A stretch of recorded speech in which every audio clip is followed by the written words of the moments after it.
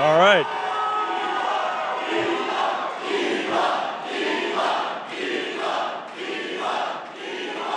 Wow. Well, I'm very glad to see you too. So, yeah. So just have this nice towel here. It's very handy. Love you guys too. So, go Steelers. I think there's a game tonight. So, yeah. Let's see. Before I start, I'd like to welcome a special guest. Let's see. Please join. Well, I believe Trump actually is at McDonald's. Which is epic. I just looking at the video, and like it's awesome. So let's see. Is our special guest joining me, or should I perhaps wait a minute? Hello? Oh, maybe I should wait a minute. Okay. Am I the special guest? Ah, there we go. All right. Welcome. Good to see you, Elon. Thank you. I was thinking, who the hell's the special guest? Yeah. So. Thanks for the towel. Absolutely. Yeah. So we don't just need to win the presidency, we also need to win the Senate. So perhaps to... Yeah, thank you. Yeah. All right, well, thank you, Elon Musk. Let's give him a hand. Let's do the terrible towel. I saw Elon speak in Butler, and the words he said about the American dream slipping away is exactly the reason I'm running for this Senate seat. We've got to save our country, and this is the most important election of our lifetime, right here. Yes. And I'm really honored to be the nominee here. This race is going to end in 16 days. We've got to get people out to vote. It's going to be the difference between winning and losing. And listen, everything that you're doing, thank you, and everything all of you are doing is going to make the difference on November 5th. So thank you for that. And, yeah. You know, this guy has lived the American dream. I've lived the American dream. I was born in Washington County. I grew up in, my dad was from Indiana County. My mom was from Punxsutawney, and I like to say that because Punxsutawney Bob is my opponent who only comes out every 6 years. He comes out of his hole for a few months, right? And I went to West, I played football, wrestled, grew up working on a family farm, wrestled at West Point. Went to the 82nd Airborne Division. I know we got some 82nd guys here. Combat tour in Iraq. And then came back to Pittsburgh and helped run a great company and create hundreds of jobs. So I've lived the American dream. My wife is an immigrant from Cairo, Egypt.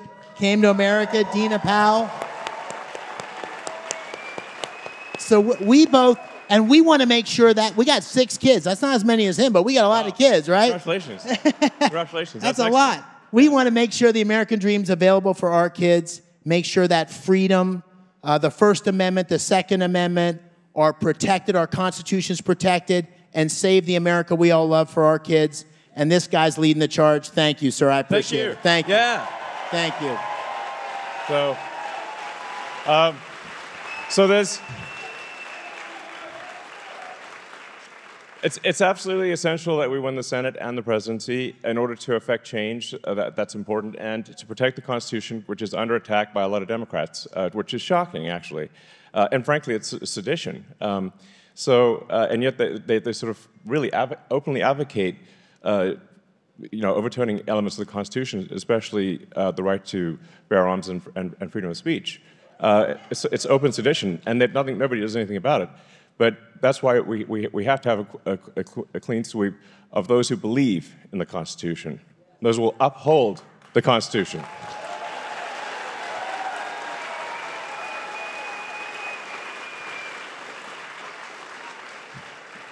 And I was just looking at the data, And just in the greater Pittsburgh area, there are about 60,000 registered Republicans who have requested an absentee ballot and have not yet mailed it in. So please definitely talk to friends, family, acquaintances, everyone you meet, and just get them to mail it in or put it in a Dropbox, and you can even hand it in person. So you can actually go in person tomorrow and hand in your ballot. So you can be super sure it gets there immediately. So if people don't want to mail it today or use a Dropbox, they can literally hand it in person tomorrow. Great. Awesome.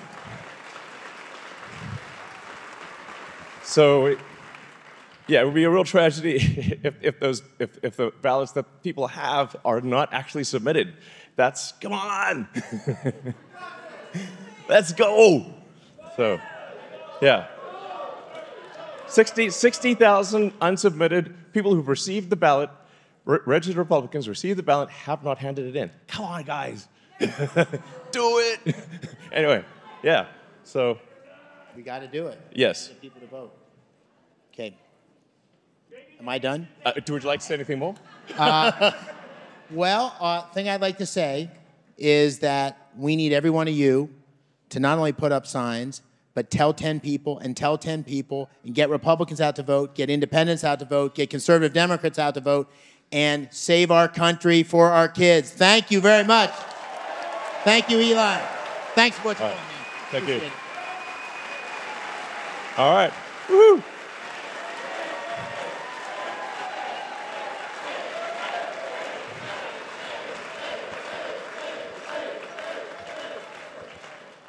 So, and then the next thing we'd like to do is to announce today's winner of the $1 million prize.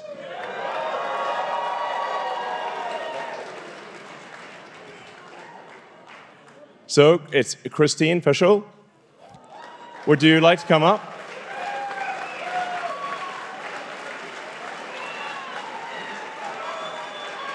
Oh, up there? Okay.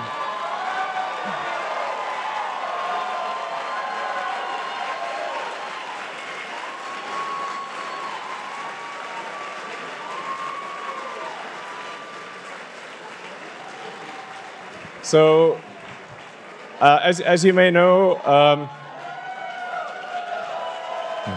every day from now until the election, we're giving out a $1 million prize. That is, and all you have to do is sign a petition in support of the Constitution. It's very straightforward. You don't even have to vote. You don't have to vote. You just have to sign a petition saying you believe in the Constitution. Which, if you already believe in the Constitution, you're just signing something you already believe, and you can win $1 million. That's awesome.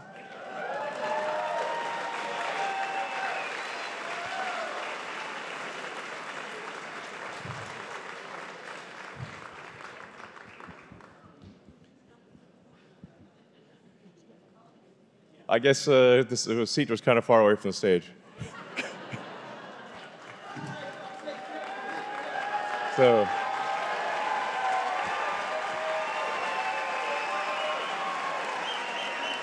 No. Thank you so much. You're most welcome.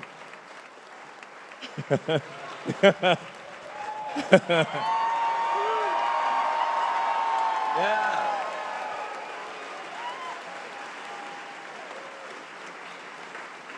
So, congratulations. Thank you so much. Oh my gosh. Is there anything you want to say? Well, thank you so much for. I mean, I truly believe everything you're doing. Yeah. Truly, you don't need to be doing, and I know a lot of us feel the same way.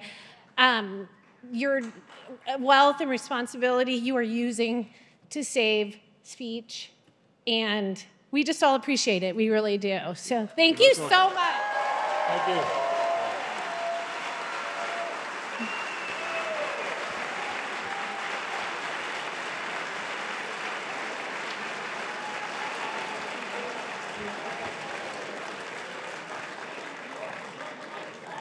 So, let's see.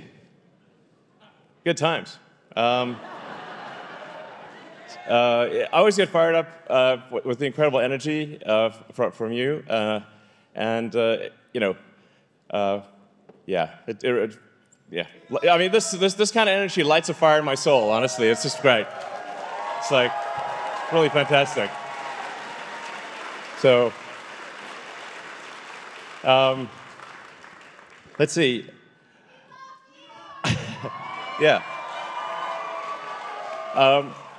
You know, some of the things I'll say I've said before because it's important to say them a few times, just to make sure people get the message, and for people out there that maybe are seeing one of these talks for the first time and maybe didn't see the other talks. So forgive me if some of the things I say are repetitive, but some for people out there, a lot of them haven't heard these things at all. Most important is that the registration deadline in Pennsylvania ends at midnight tomorrow. So after that point, people cannot register to vote. So more than anything, it's register, register, register. Only have until midnight tomorrow. So definitely hound friends, family, acquaintances, people on the street, everyone you meet, to just to register. We've got to register.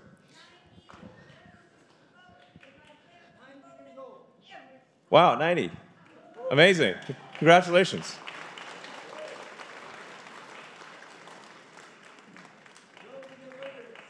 That's great. I hope I live to 90.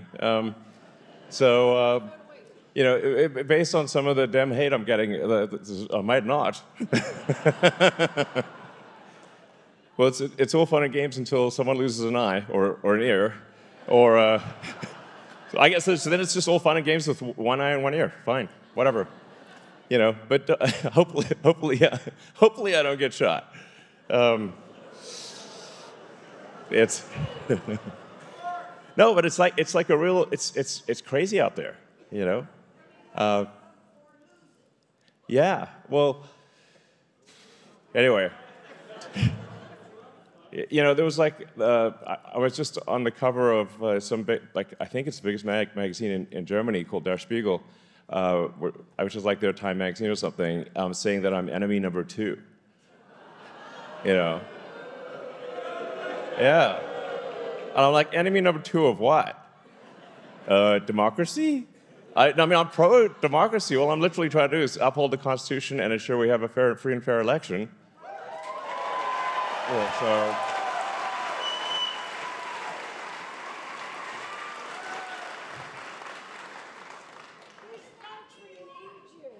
Yeah, I know. You know, I'm definitely upgrading my security. You know, it's like. So, guess I better cancel that open car parade. Just kidding.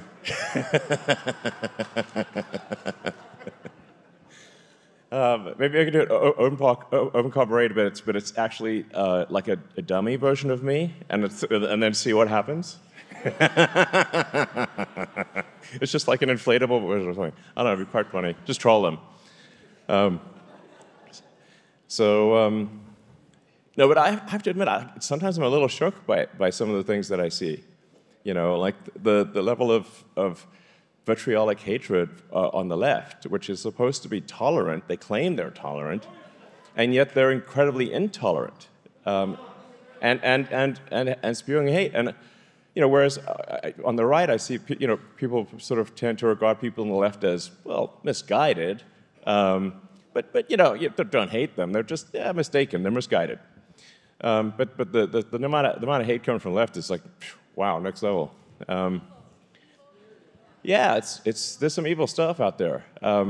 So, you know, I think we should embrace a diversity of views, and we should have reasonable arguments, and we should have debates, and they should be. That's the essence of free speech: is that ideas survive, you know, when they're competing ideas in the marketplace of ideas. You know, if somebody says something that's incorrect, then that can be corrected. That's what happens on the X platform. People will say something, then others will add context to it, or they will correct it, or there'll be a community note. And this applies equally to the left and right. You know, there's no thumb on the scale like there used to be. And it's, you know, there's no voice on the left that's been silenced. unlike in the past where many voices on the right were silenced. But they just don't seem to like the idea that people on the right can say what they want to say within the bounds of the law, which is startling. I mean, the reason for this petition in support of the Constitution is because the Constitution really is under attack. One prominent Democrat after another has been saying that freedom of speech, the First Amendment, is a bad thing. Yeah, John Kerry literally said that. And Tim Walz. Yeah, and Hillary. Yeah, exactly. It's like a long list. They're not like, you know, mid-level people it's like the top people in the Democrat Party are saying the First Amendment's an obstacle, and then they will refer to it, you know, like they use the word disinformation. Like, it's a pretty good indication that if someone's using the word disinformation a lot, they are the ones creating the disinformation. So,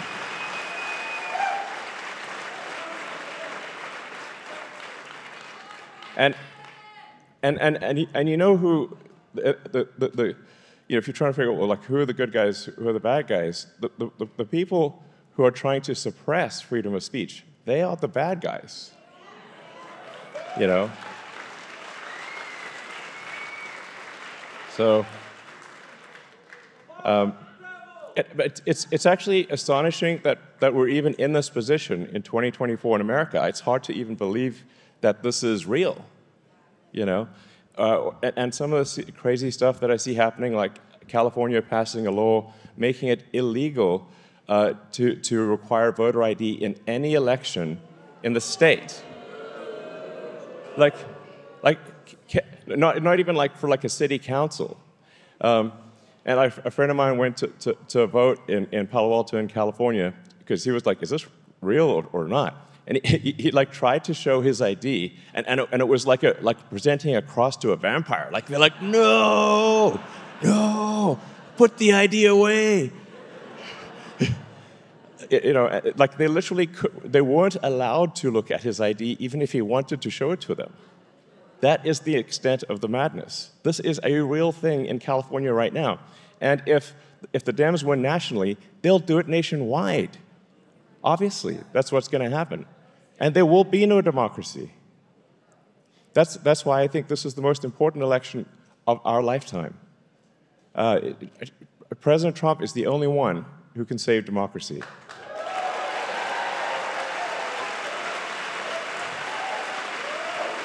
So, yeah.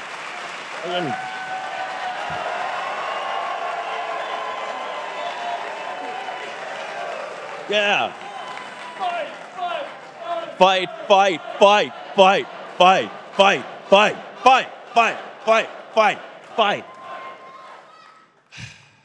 I mean, yeah.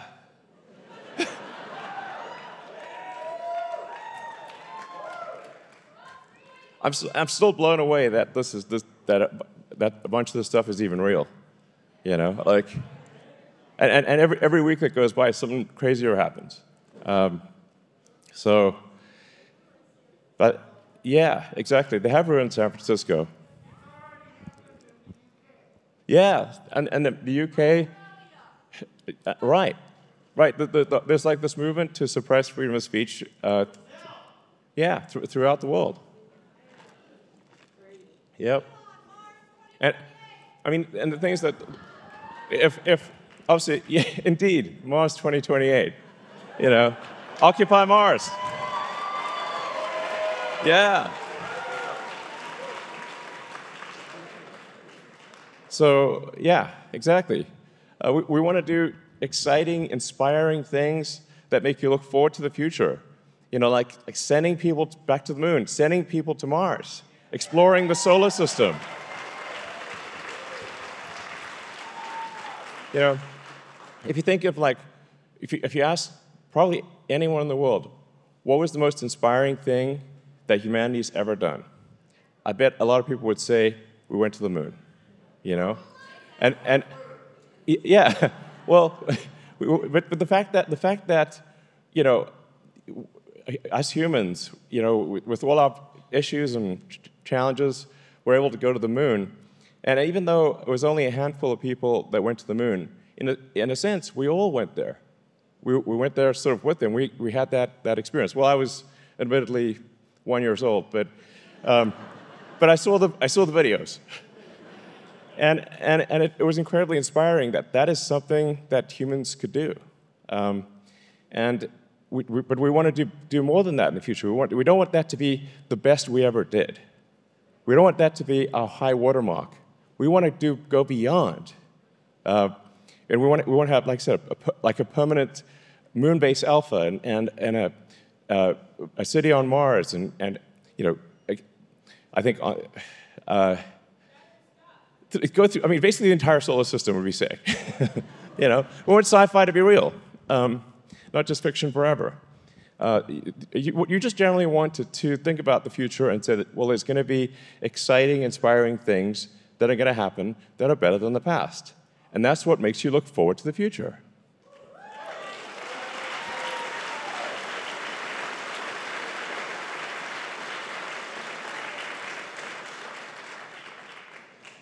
So, to sort of reiterate some of the key principles of what, a Trump, I mean, obviously I think you guys know, but for people out there who may be listening, and especially for independent sort of swing voters who are maybe deciding which way to go, I think with the Trump presidency, we're going to get secure borders, we're going to get safe cities, we're going to get sensible spending, we're going to get deregulation.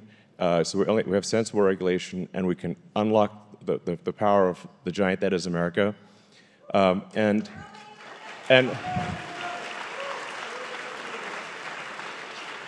we're going to uphold the Constitution. We're going to strengthen freedom of speech, right to bear arms, and the freedoms that people treasure, and reduce the burden that the federal government places upon the states and the people within the states.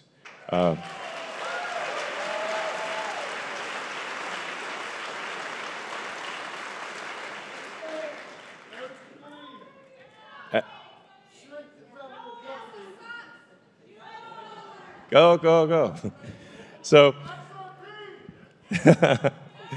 So, yeah, the Department of Government Efficiency is going to be great.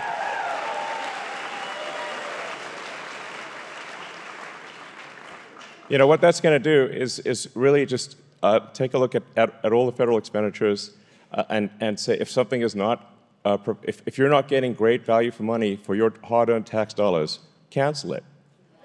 So, yeah.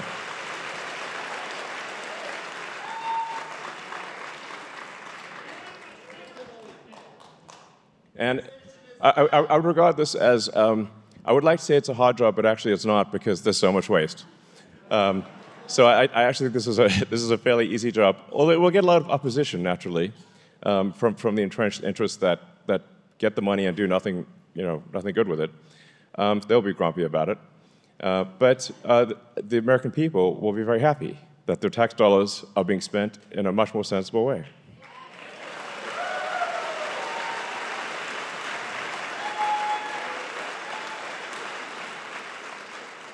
And I think we also want to have extreme transparency, so like no shady backroom deals or whatever, everything done in the open, total exposure, like you can see the mistakes that are made, the good things that are done, you can comment on it, you can raise concerns. We want a transparent, open government, and because there will be mistakes that are made, but you want if there's with transparency comes trust. And then you can see, oh, okay, we made a mistake, we'll fix that, we'll do that, and then you.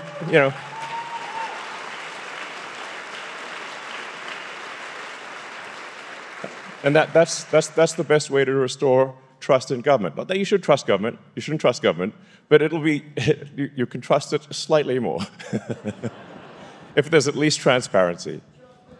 So those are all the things that I think we get with Trump. On the other hand, with the sort of the dem machine,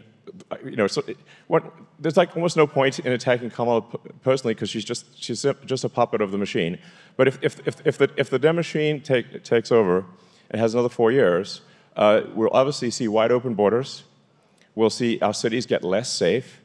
We'll see extreme spending and inflation. We'll see the freedom of speech get taken away or severely undermined. We'll see the Second Amendment, right to bear arms, severely undermined. They've said they're going to do this. This is not like a secret agenda. This is what they say in public. So, you know, just believe them when they say it. And I think, well, yeah. So, and I think there's another significant danger, which I think which you consider is that there's a massive increase in the number of illegals that are being put in swing states. If you look at the actual numbers, look at the government data. So this is government data reported from a Democratic administration, and you see triple-digit increases over the past 3 years in the number of illegals in swing states. Now, the goal will then be to, over the next 4 years, to legalize all of those illegals. And when you have elections that are sometimes decided by 10 or 20,000 votes, and then you sort of put 200,000 illegals and legalize them in that same swing state, now you've got a 200,000 vote advantage. And every swing state will be blue, and America will be a one-party state forever, just like California. And that would be a nightmare. Democracy, gone. That's what I think will happen with the Kamala presidency. Mark my words. And this is why people wonder why am I politically active? Because I'm a technologist. I build rockets and cars and stuff. So what am I doing in politics? It's not. I don't want to be in politics. I want to be clear. That is not my preference. I just like building stuff. I like building products that people love, and I derive joy from seeing people enjoy the products that my companies make.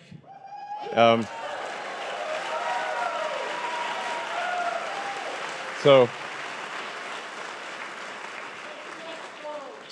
I like making products people love, and that's what I normally like doing, and I actually don't like politics at all.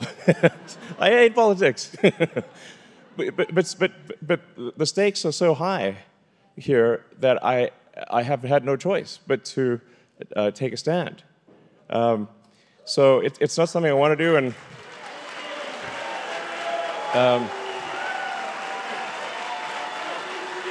yeah. Yeah.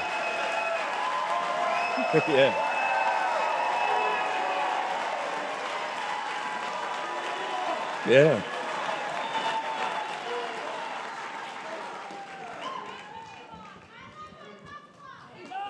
Thank you.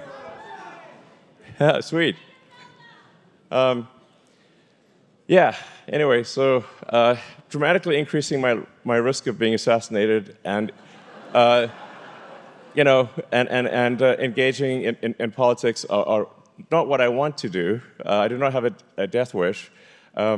But the stakes are so high that I feel I have no choice but to do it, and that's the reason.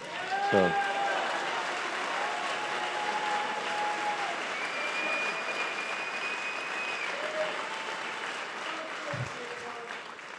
And thank you all for your strong support and everything you're doing to ensure that we have a democracy and that the right side wins. Thank you guys for everything you're doing. And thank you out there.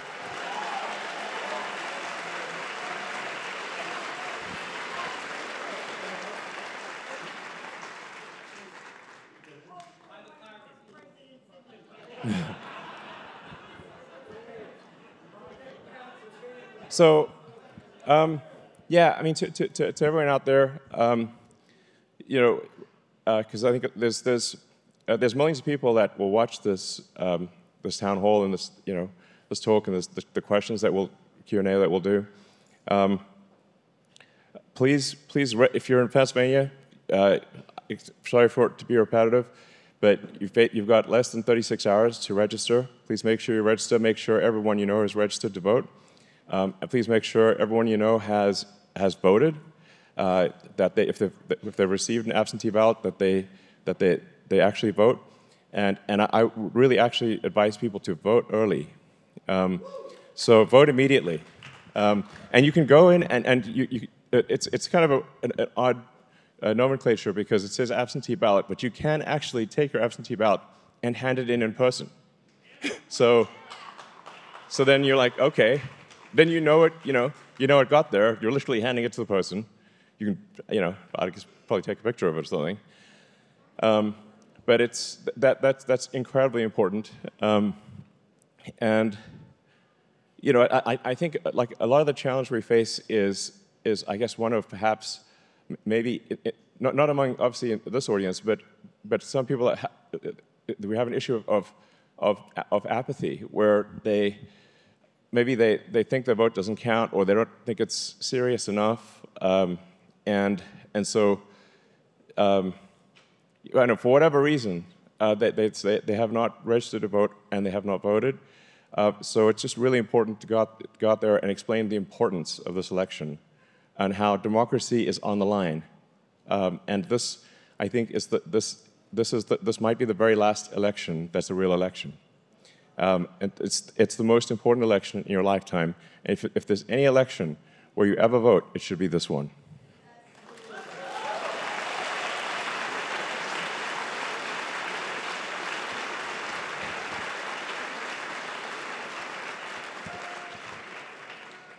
So, yeah. So let's, maybe we can go to Q&A.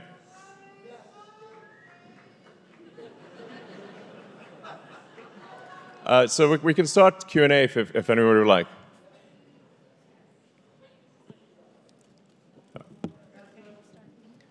You have to line up, unfortunately. Okay. Okay. Yeah, first and second amendment. That's what our petition is about. Because the reason, like, if we lose the Second Amendment, there won't be a First Amendment.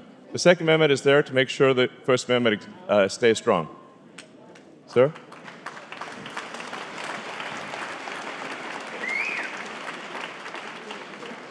Elon, my question is for both you and for Dave McCormick, your guest here tonight.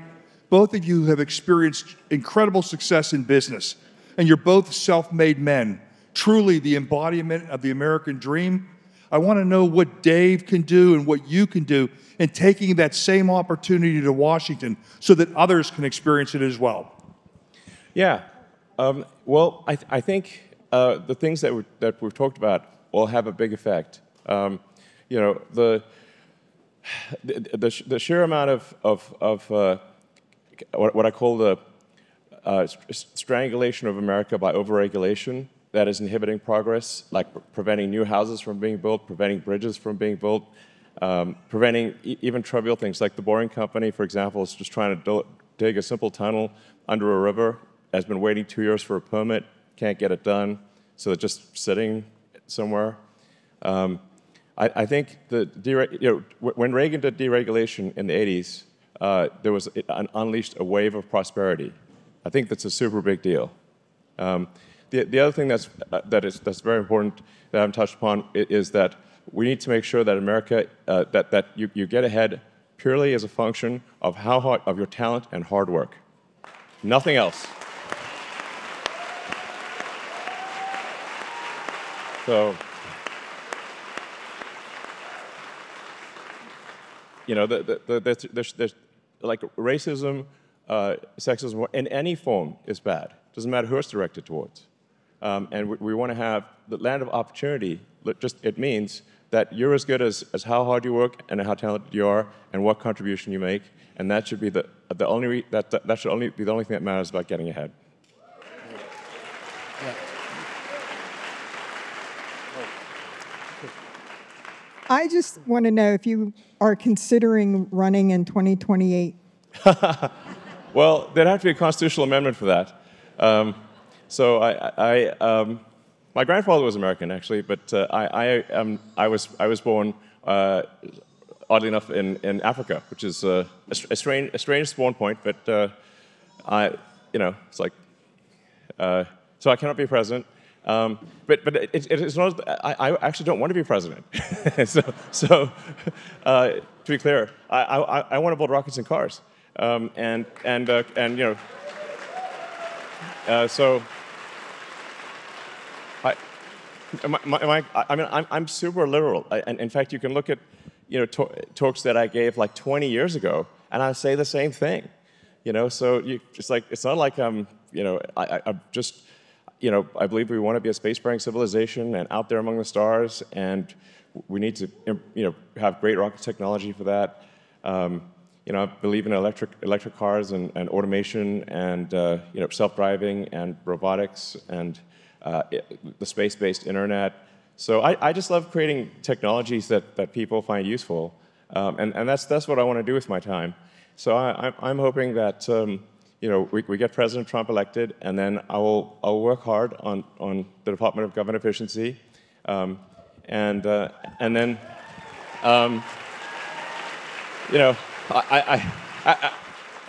after that I hope I can not be in politics. That would be my hope. So like I said, I'm doing this because I think it's critical to the future of the country, and if America falls, nothing else matters. We're not getting to Mars or anything. And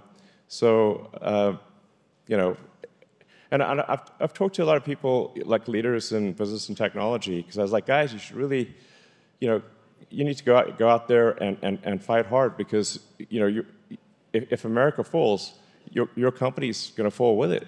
So why not? I wish more leaders in business and technology would put themselves out there. Like they usually agree with me and they support Trump, but they're afraid of saying so. And I'm like, man, the stakes are super high. Fortunately, more and more people are sort of coming out of the closet, type of thing. It's like, so like saying this support Trump, it's like, it's like, maybe it's probably the most rebellious thing you could do in San Francisco, but it's like, by a long shot. So, that's, anyway, I'm not a natural politician, nor do I wish to be. I just want to make, cool technology that you'll love to use. So, all right. Sam, Elon, just to respond to Sam's question, what the Democratic Party is running on now is not only anti-business, it's anti-success. And anti-business is these huge regulations that are stifling businesses, whether it's dairy farms or SpaceX, and everything. Fracking. You don't have to ban fracking to ban fracking. You just have red tape and bureaucracy and all sorts of stipulations that make it impossible to succeed. And on the personal success side, we need to give every single kid the opportunity with great schools to be everything they can be. Our school system needs to be totally renovated to give everybody an opportunity. Not everybody needs to go to college. They just have to have the skills to have a great career in the American dream. Yeah, exactly. So, yeah. Well, let's see, next question. Hi, Elon. Like Donald Trump and like yourself, I think, I am the survivor of an assassination attempt.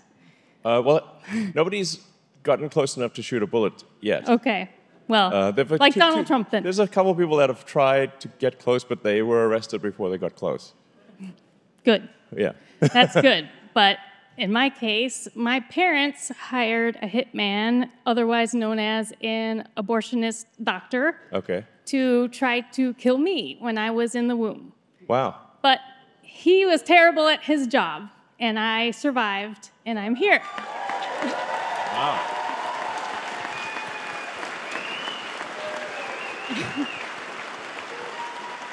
Thank you. Well, I'm glad you're here. Thank you. But so needless to say, I'm very pro-life. Yes.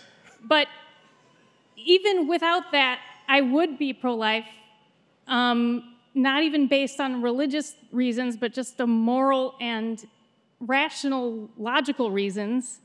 And I know that you're a rational person, and you are pro-humanity. Yes. And I love humanity. I do.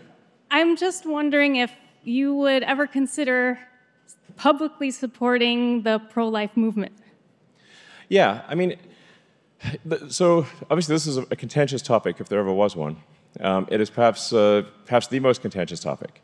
And to be clear out there, President Trump has been clear that he will veto a national abortion ban.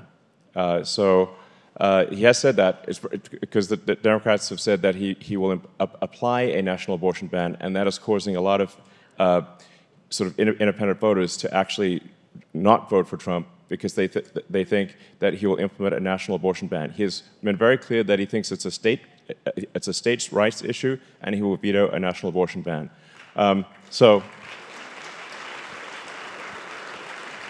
Now, there is no answer to this question that will not offend some number of people. But nonetheless, I will tell you what my opinion is, which will certainly offend some number of people. My opinion is that if a baby can survive outside the womb, it cannot be aborted. It cannot. So if a baby can survive outside the womb, if it is far enough in gestation to survive outside the womb, at that point it is not abortion, it is murder. So obviously. Now, part of the challenge here is that the education system has terrified girls and women and relentlessly pushed the idea that getting pregnant can be is the end of your life. Like your career is dead, you'll be ostracized from society, and so when you instill terror in young girls that getting pregnant is the worst thing that could happen, they obviously they believe that if they're just kids, and so that when that is a deep-seated belief that they've been hit with in the educational system for a long time, then the idea that they will not be able to get an abortion even in extreme circumstances is obviously a terrifying situation. And they will not vote for any candidate who might, essentially, who would stop them from getting an abortion even in extreme circumstances. So this is the issue that we face. It's this relentless, push in education, terrifying girls and women that if they get pregnant, their life's over. And the reality is there's nothing greater than having a kid. And so,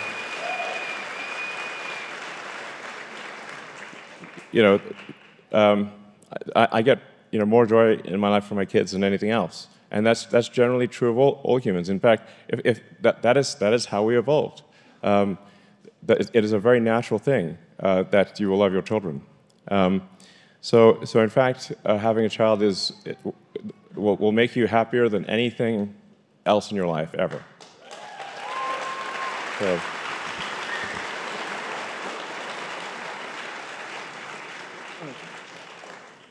So you get a chance to ask one of the most intelligent men in the world a question. What do you ask?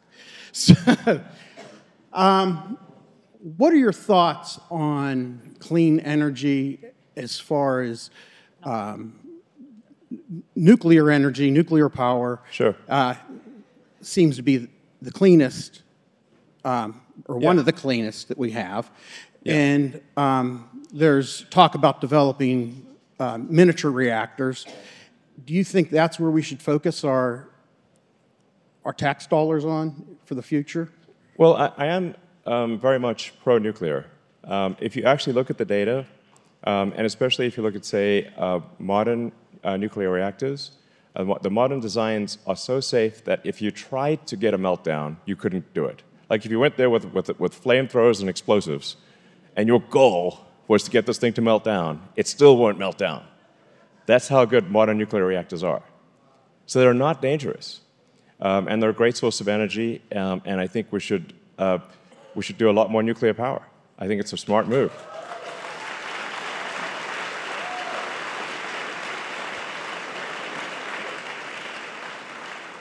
You know, when in Japan, when they had the tsunami and they had the Fukushima reactor was taken out, I had people in California asking me if they should be worried about the radiation coming from Japan. I'm like, definitely not. That's insane. And so, actually, to support the people of Japan, because people were scared to even travel to Japan, didn't just go to Japan. I went to Fukushima itself and ate locally grown vegetables on TV. And amazing, I'm still alive.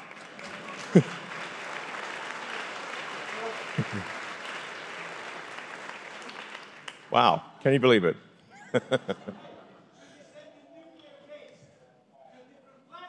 No, we don't need to send the nuclear waste to a different planet. The nuclear waste is very tiny, and you can store it, as much of it as you want, on site at the nuclear reactor. You don't even need to move it. Can you put it in a Tesla? You'll tell me when? Not yet.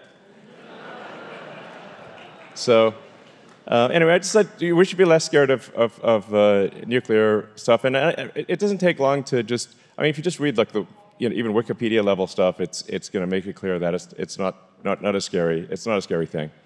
Now, if to sort of maybe sort of wax scientific philosophically, scientifically, the real massive energy source in our solar system, overwhelmingly, is the sun. So the sun converts roughly 4.5 million tons of mass to energy every second, and it's very reliable and requires no maintenance and no servicing. It's pretty great. No service for like all that energy.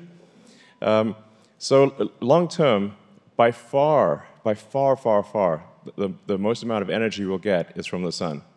The solar energy exceeds all other energy by a factor of 1 trillion, like literally, not an exaggeration.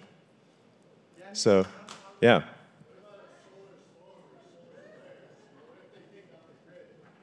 Yeah, solar flares can take out the grid because the grid's like a giant, like a radio antenna. So solar flares can take out the grid. Yeah. I don't know if we have a plan. I suspect we do not have a plan.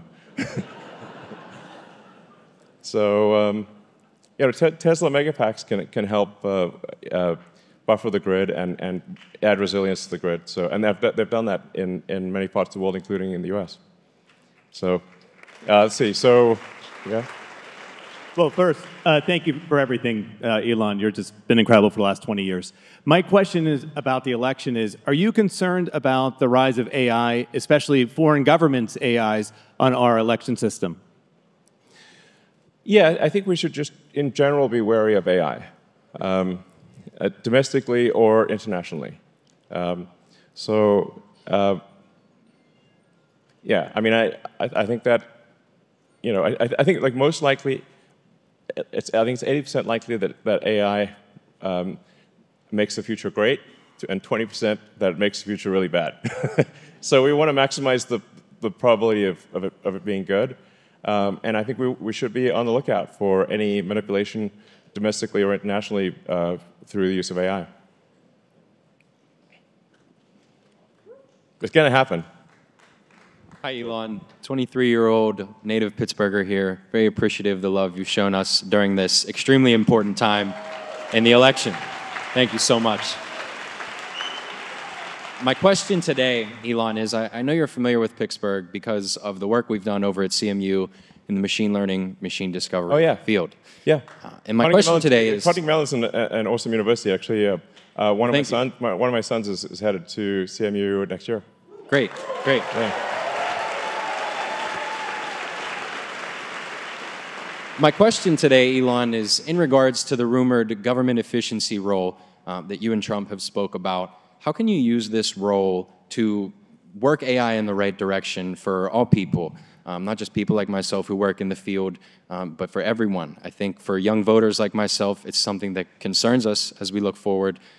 So how, as you get more entrenched in public policy, can you help us there? Well, I'll answer that, but I would actually like to hear what do you think I should do? My thoughts. thoughts. I'd like to hear. Like you know, Absolutely. I'm basically looking for feedback here. Is what I'm saying. Yeah. Oh, congratulations! Awesome. Awesome. Yeah, great school. My thoughts are that So it's probably the best robotics college in the world. So it's a shaky road forward, and I agree with you. I think 20% could be bad, and 20% could be phenomenal. And I think for Pittsburgh, I speak for Pittsburgh here.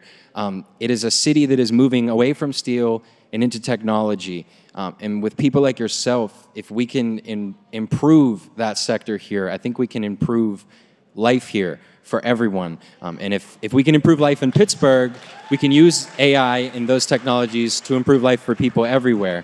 And I think it's through a lack of regulation, as opposed to what they're doing in the EU right now, attacking people. And I just was curious on your thoughts. Yeah. Well, I think we are going to see a massive massive increase in the number of robots. And you know, recently Tesla unveiled the latest Optimus robot, and I think that's going to be really cool. I mean, we want to give everyone their own personal C-3PO R2-D2. You know, and like, who wouldn't want that? That'd be awesome. You know, and even better than that. So I think that's really going to be. Yeah, and well, yeah, privacy concerns are significant. Anyway, but one of the things I want to be clear is that I am looking for feedback. So it's not like I'm just going open loop here and doing whatever I want to do. I'm like, I kind of want to know what do the people want, and you know, and what should we do, and then do it. You know, so it's as opposed to me just deciding on my own, like you know, so. Yeah. Elon, you're clearly a great American pioneer, and we all in Pittsburgh want to welcome you and thank you for coming. Thank you for taking my question. Well, it's an honor to be here.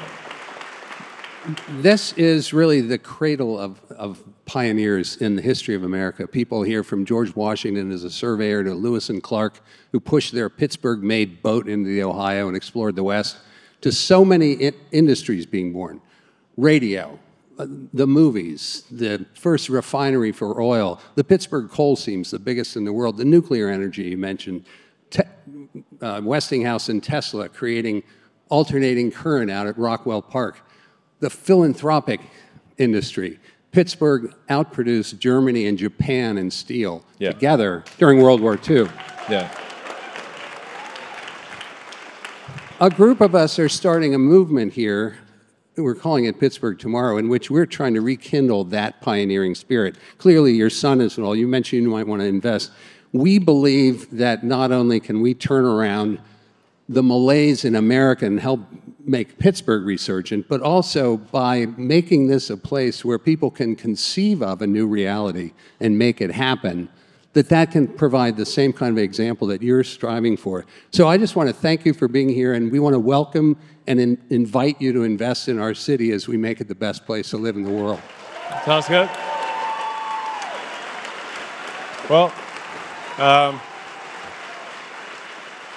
mean, given that my son will be attending college here next year, I'm going to be in Pittsburgh a lot, so, yeah. Woo! Yeah.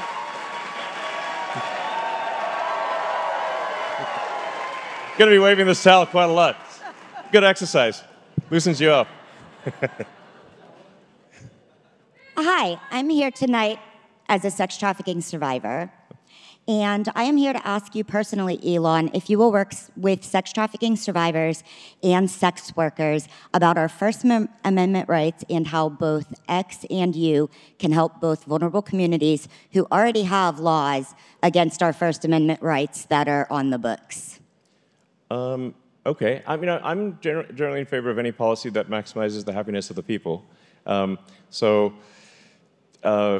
would you recommend? First of all, I'd recommend repealing FOSTA SESTA, which was signed on April 11th of 2018 and supported by both parties. What this actually does is it silences certain vulnerable communities, both sex trafficking survivors as well as sex workers, from anywhere in the internet. They shut our websites down. Within weeks, people started to die, both by suicide as well as homicide. Violence is up at an all-time high, and we are currently being silenced by our government with laws such as FOSTA SESTA, which violates our First Amendment rights. And as a child sex trafficking survivor and a full-service sex worker of over 25 years, I can tell you that the resources in Pennsylvania for sex trafficking survivors are going to police to arrest full-service sex workers instead of protecting anybody.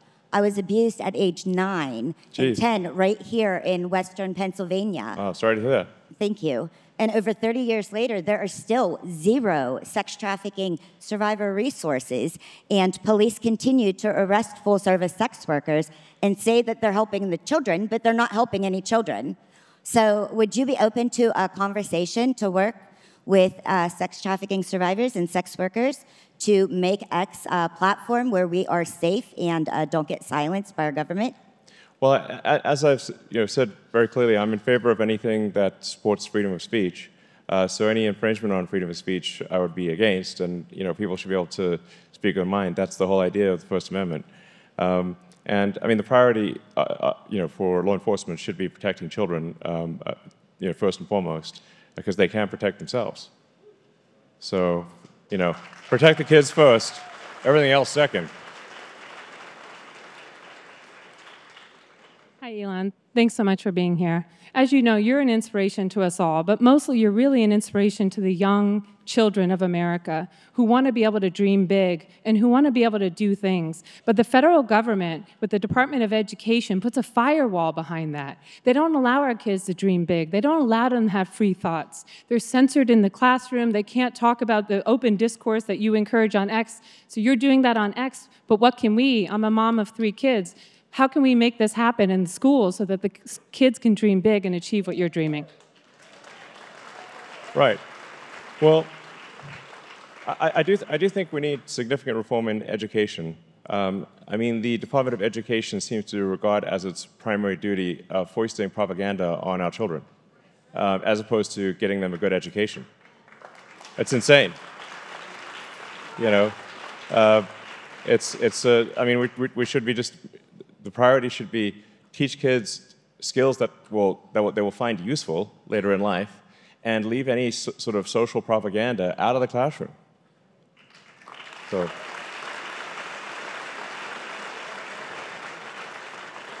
Okay, I got a foreign policy type question for you. So in Israel, they have free healthcare, they have free college. We don't have it in this country yet. Every year we send them $3.8 billion. Last year, in addition to the $3.8 billion, we sent them another $14.3 billion. So why should we as taxpayers keep funding that lifestyle in Israel? And second question real quick, we also have our politicians bought and paid for by APAC because APAC sends back the money we send them into the tune of $100 million. How can you fix that for us? Well, I think we need to take a look at all federal expenditures and say, all federal expenditures and say, is this really benefiting the American people or is it not? And if it is, well, are we spending it wisely? Well, usually the answer is no. So then we should spend less money and spend it efficiently. But there's got to be a clear benefit to the American people or we shouldn't be spending money. So.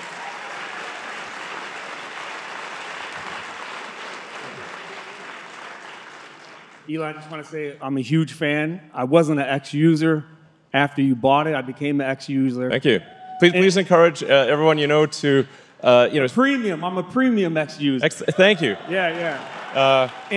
I'd just like to thank everyone who's a sort of a paid subscriber on X. It's really important because otherwise we're totally beholden to the advertisers. So when you subscribe, you're helping with freedom of speech. So thank you for subscribing. Yeah. And as I became an X user, I did bought a Tesla, which I love. Great. And just recently, I ordered Starlink because of what you did for all the hurricane victims. Great.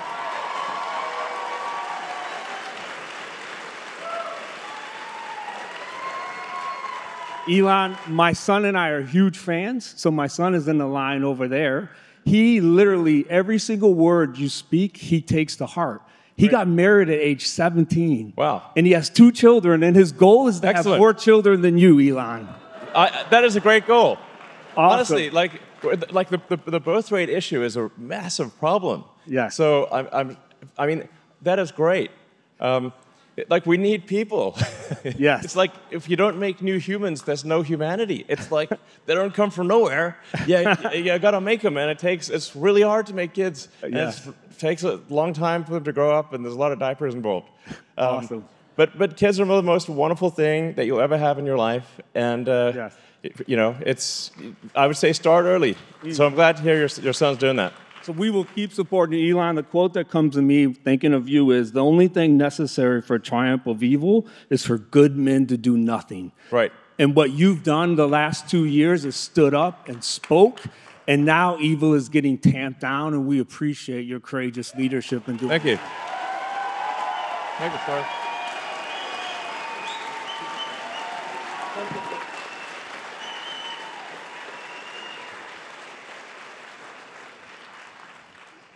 Thank you, Elon. So much of campaign messaging is about fixing current problems, where I think future aspirations for the country often don't get discussed as much. You obviously have some pretty large goals for your companies. So with years of good leadership and common sense policies implemented under a Trump presidency, describe your utopia America and describe the long-term achievements that you believe can be possible. Thank you. Sure. Well, first of all, I should say that I think America is great. So, and I think we want to make sure that the fundamental elements that have made America great remain in place. And those fundamental elements are freedom and opportunity. So maximizing individual freedom, minimizing government interference, and making sure that you get ahead as a function of your hard work and talent, and that's the only thing.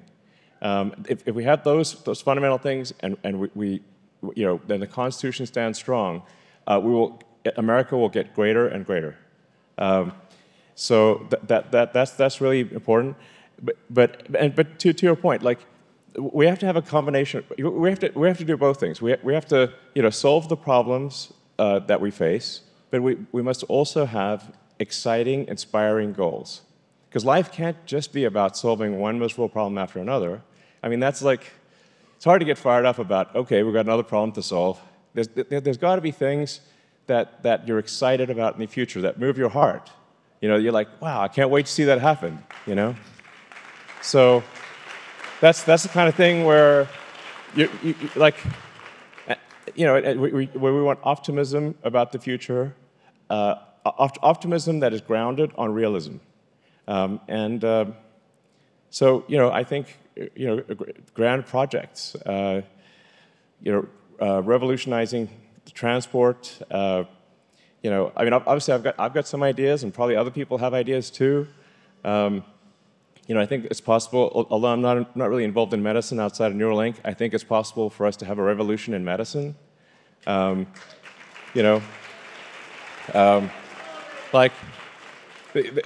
are actually a huge number of drugs that are stuck in approval at the FDA that can help people, and they're just stuck in bureaucratic molasses.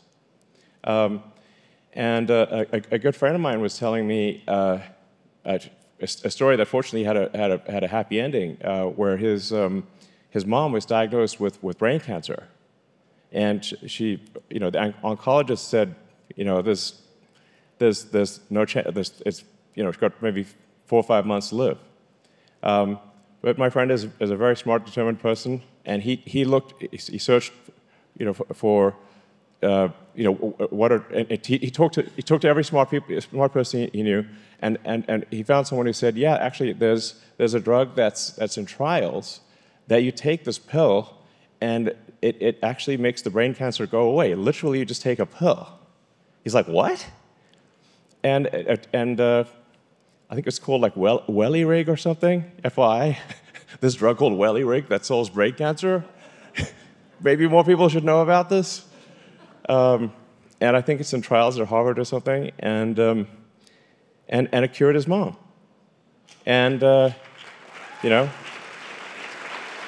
so that just happened. I think it was like this year.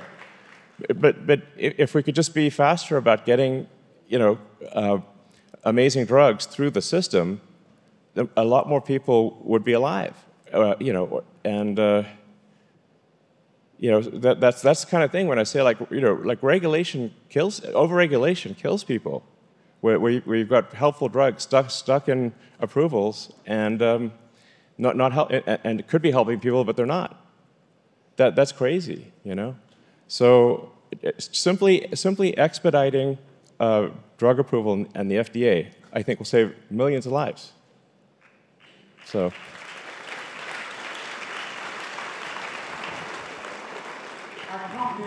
From Charleroi, Pennsylvania, the home of Pyrex. Pyrex is synonymous to quality. Corning Glass created Pyrex. Pyrex is in almost every kitchen in the world because the people love it. The product they love. And you know, along with Pyrex, Corning created Gorilla Glass that's in almost every phone in this facility today. Sure.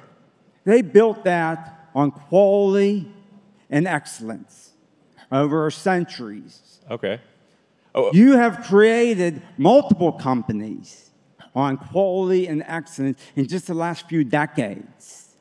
You know, the key to that, you have it, and what is that? Can we bring that key to Washington? And one follow-up is our competition bought Pyrex, and they want to rip away the quality, and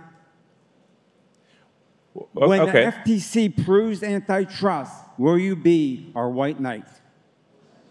Well, I mean, to the degree that I'm influential in government, I will do my best to ensure that actions are taken that maximize the benefit to the American people. So I think probably yes. So look, you know, I don't know how, at the end of the day, how much influence I'll have. But I'll do my best to be as helpful as possible. So. Hi, Elon. I just want to say thank you, like everybody else has too. With your amazement, involvement, and contributions in technology, do you have any projects or interest in developing kidneys for people like myself who suffer from hereditary diseases and kidney failure to help us get off of dialysis and move into a normal life? Well, I do not have any kidney programs myself, but there might be some companies out there that do. And you know, just to get back to the regulation thing, it's, you know, if we can have sensible regulation and fast track approvals of new technologies, then I think you know, things like new kidneys and many other ailments can be available to the American public much faster and at a much lower cost. Because actually a lot of people don't realize, like, a lot of the cost of developing these new medications and new cures, new devices is the massive regulatory burden that is placed upon companies. So, you know, I think we ought to expedite approvals, you know, for new drugs, new devices, and new medical technology things. And then as long as companies very clearly describe the benefits and the risks, it should be up to the individual as to whether they want to use it.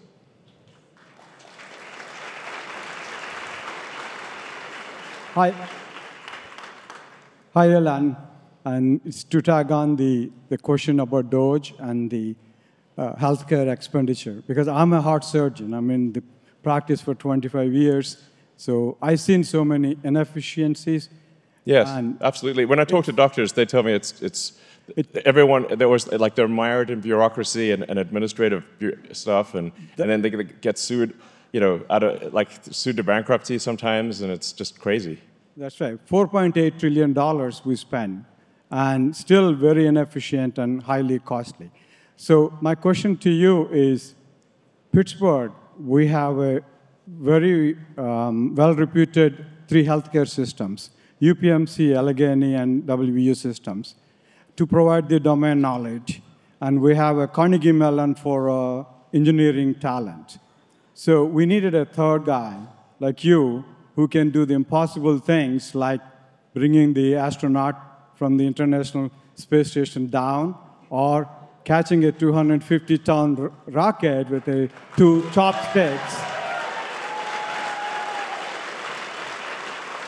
or build a 100,000 server farm in 19 days, which normally takes 4 years. So I think we need a guy like you, impossible, to create a healthcare AI, and Pittsburgh will be a great place to do it. So can you able to do a healthcare AI here? I think AI is going to be incredible for medicine. Actually, as it is for Grok right now, you can actually upload a PET scan and ask Grok to analyze the PET scan for you, and then you can compare that to what a doctor tells you and see what the difference is.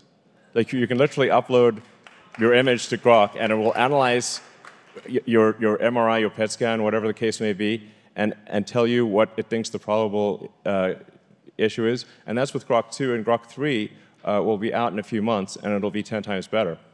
So I think it could be really helpful to medical professionals and to individuals.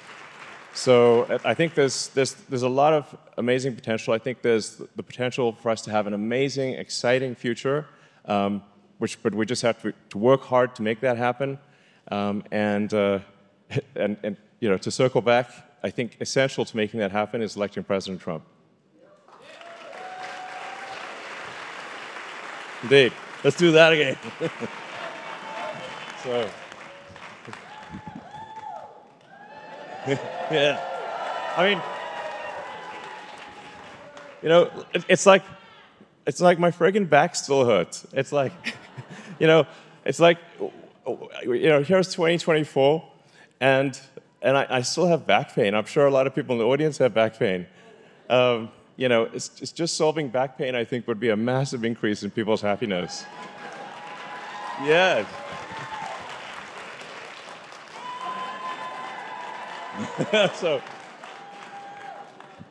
Well, God bless you, Elon. God bless you for what you are doing for our country.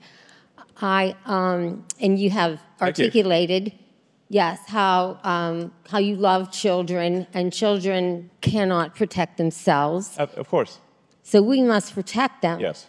Well, there are a couple of documentaries, Truth, that are out there about what's happened to over 300,000 children who have crossed the borders, the open borders, and they have been sex trafficked. And nobody can see, and that's probably a very low number, and it's happening in every state in this country, and especially, like you said, the swing states. I know that it's happening in communities near me. So these documentaries cost a lot to make, so there is a charge to watch them, $10 minimal, but still expensive for some. Is there anything that you can do to make these documentaries more widespread and available?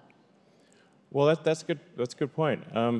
Well, I guess I do have a foundation, and maybe the foundation could pay to have them, available for free or something like that.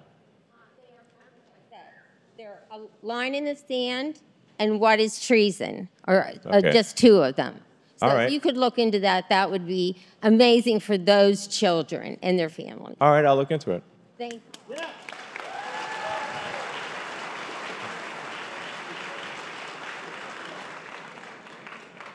Hi, I love my Tesla. Thank you. And I admire your ability to define what your vision is and to work backwards and engineer solutions to successfully achieve solutions to those. And thank you for applying those to our Constitution and to help restore our representative republic. You're most welcome. My concern is the puppet masters that Indeed. are behind the scenes, and they I call them global cabal dictatorship because they're connected and they have no intention of giving up that power. Yeah. They dogged Trump in his first term, and I anticipate them doing the same in the next.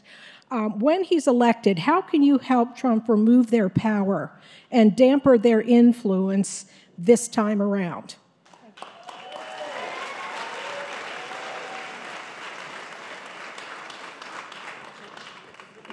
Well, yeah. No, I do want to be clear that, like, in my opinion, we should not do the bad things that they are doing, you know? So, you know, if you look at what the Dem machine has done, they've tried to imprison President Trump. They've engaged in unbelievable lawfare just to stop people from voting, which is obviously anti-democratic. But I think the right thing to do is not to do what they've done, but rather to reinforce the strength of the legal system and for there to be some kind of punishment for engaging in lawfare. So you know, one should not respond to corruption of the system with corruption, but with removal of corruption. That's the right thing. Hello, Elon. My name is Harrison Burkhardt. I've lived in here for about 1.5 years in Pittsburgh. First of all, I just want to say thank you. You've been I've looked up to you since I was 8 years old, and I'm 19 now, so that's obviously a significant amount of time. And, well, thanks. And I don't know, with everything you've done, you were against lockdowns, you've endorsed Donald Trump, you're trying to protect the American Constitution. You've proven to me that I chose the right childhood hero, and I just want to say thank you for that. Well, and it's kind of you to say. Thank you, sir. Thank you. So my question for you, you've talked a lot about how you want to minimize government intervention and all that. And I was just wondering specific things. I know, for example, John F. Kennedy wanted to blow the CIA up into 1 million pieces. Is there... Yeah, maybe he should have not said that. He should have. Anything specific that you want to destroy like that? You know, you don't want to, definitely don't do open car parades after saying something like that. So, no, I think we obviously want to not have corruption in government, and in general, we want to have smaller government. Because the larger government gets, the less individual freedom you have. And I think, that's really the core, like, as I said, the core things people have said for many years, from the founding of the country, was that's freedom and opportunity. And we want to and your freedoms have just been eroded year after year with more and more government laws and regulations and regulatory authorities. When I looked it up, apparently there's like 428 federal agencies. That's like almost 2 per. Yes, indeed, unconstitutional. So, like, what the hell do you need 428 agencies for? Like, why do you even need 100? This is crazy. So, they're currently making new agencies at a rate of 2 per year. And every one of them is chipping away at your freedom. So it's essential for us to unwind that process and restore your personal freedom. And with that will come great prosperity and personal happiness, I believe. Yeah, go ahead. Sure.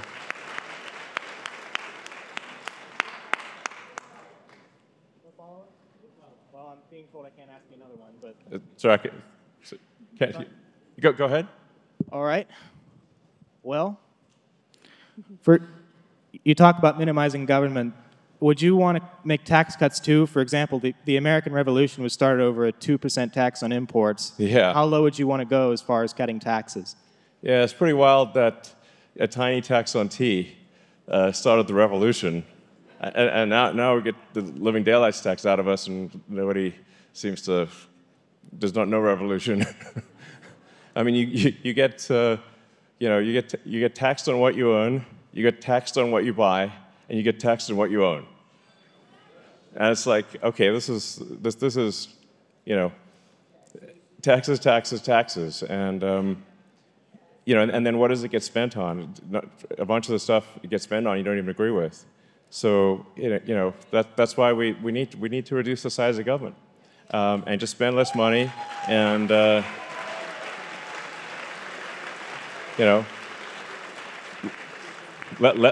the people keep a lot more of their hard-earned money. Yeah. So. Hi, Elon. My name is Denise, and I run Pennsylvania Women for Trump. We're Pennsylvania's largest grassroots group, and the best day of my life is when you bought Twitter. It was so freaking awesome. Thank you. And I do have a point to make. I do want to come work for you, and I know your best friends here, and I gave them all my information. But anyway, I would like to know if you have a solution to Big Pharma. As a mom of 3 kids with autism, I would like to know, what are we going to do about these people poisoning our children? Yeah. Well, I think transparency and accountability are very important. So now, but in my opinion of Big Pharma is that there's good and bad. It's not all bad, obviously. There are many life-saving drugs that are developed by the big pharma companies and small pharma companies, but there are also mistakes that they make. And so we just need to make sure that the system is actually helping the pharma companies bring life-saving cures to market faster, but also that there should be some punishment if they do bad things, just like for any company. And I think it's those are just basic common sense rules. So. Hi. My name is Madison. I'm 22 years old, and I just started my first position in industrial controlled cybersecurity. So like everyone else, I want to say thank you for the inspiration you've been in technology. It's been nice to look at you and what you're doing and see kind of the issues and some of the possibilities in that realm. But for political questions, because I'm assuming that's more appropriate for the venue. And to be clear, the kind of questions that are the best questions to ask are what do you think people out there would like to know the answer to, or if there's a comment or a question that you think maybe millions of people would like to know, that's what we're optimizing for here. Yeah. Okay, so on that note, I kind of want to go back to the robotics and AI technology developments. I think that regulating the technology itself is a vain effort, and you've obviously worked in the development a lot. Can you speak to kind of what you've seen about human-centric development? Because I think that might be the only thing that's going to protect us from things getting out of hand. Yeah, I'm not sure I totally understand the question, but I do think that any given technology that's developed, the goal of it should be to help humanity and to bring joy to people. And help people, so that's and I do, to be clear, I do think there is a role for regulators. Just like there is a role for referees in a sports game. Like every sports game has referees. Tonight's Steelers game got referees, and it's a better game for having referees. But you don't want to have so many refs on the field, that the running back can't even get through them. It's like I can't catch the ball because I have this 20 referees in my way. That's the situation we have in industry today. Is far too many refs on the field. Sometimes more refs than players. And if you saw that in a sports game, you're like, this is crazy. But I'm not. I want to be clear. I'm not saying no regulation. I'm just saying sensible regulation. You want the right number of referees in the field, but not any more than that. So, yeah.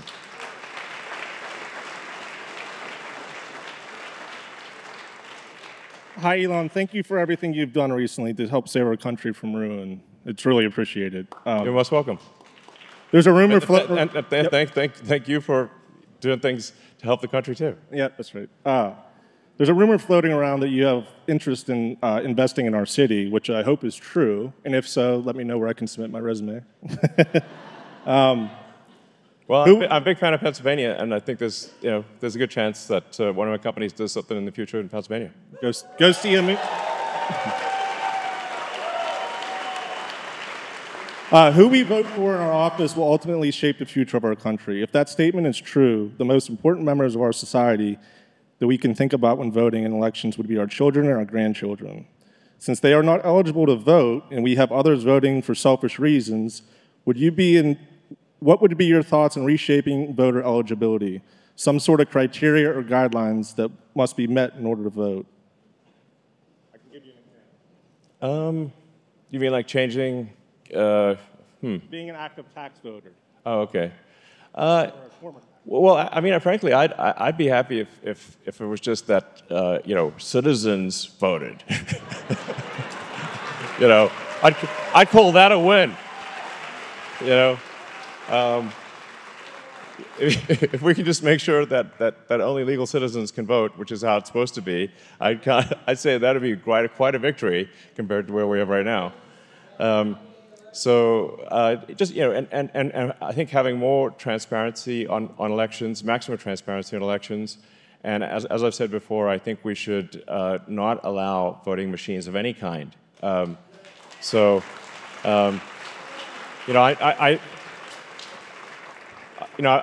been programming computers since I was 9 years old, and I know how easy it is to get a line of software wrong or hack a computer, and so I think the last thing we want to do is have electronic voting machines. We want paper ballots in person with ID.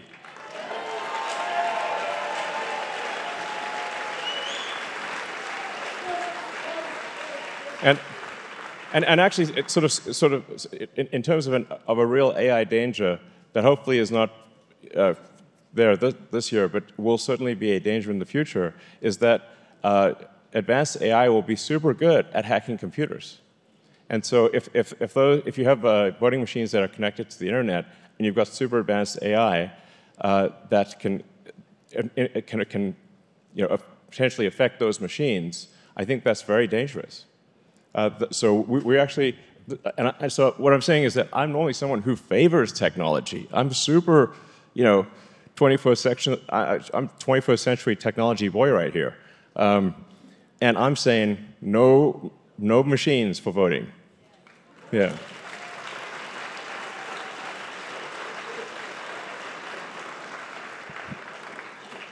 Hi, Elon. My name's Andy. I'm a technologist. I consider myself like you in that way. Sadly, I missed you at the Robotaxi event last week. I actually got a ticket, couldn't make it, looked amazing, super excited for the future. Thank you for being here. On to my question. I was disappointed by the current administration's lack of inclusion of you and Tesla at the EV summit. Yeah. Tesla is a truly great American company that should be cherished for its technology that's advanced humankind and provided a large number of American jobs. My question is, how can the Trump administration kindle the growth of the automotive, EV, and autonomous tech industries? Well, honestly, I go back to minimizing government intervention. In general, I'm very much in favor of small government, and that there shouldn't be incentives, tax breaks, or for anything at all. That would be like no incentive tax for anything at all, whether it's that includes oil and gas, electric cars, nothing, no incentives for nothing, So, so the tax code is like. I mean, you could fill this room with the tax code. It's like so-called. I think only an AI could even understand the tax code. Maybe. I think we want to have a tax code you can actually read, as a human. Instead of having it might be upwards of 1 million different tax breaks or tax loopholes or whatever. It's insane. like I said, I think we want minimal government action and maximum freedom for the people, and that is what leads to the highest level of prosperity. Yeah.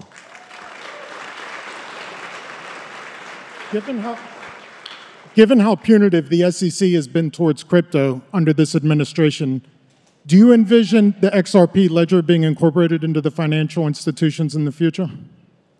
Well, I certainly cannot speak to any specific crypto, but I do think that the sort of cryptocurrency is an interesting and probably valuable bulwark against a centralized control.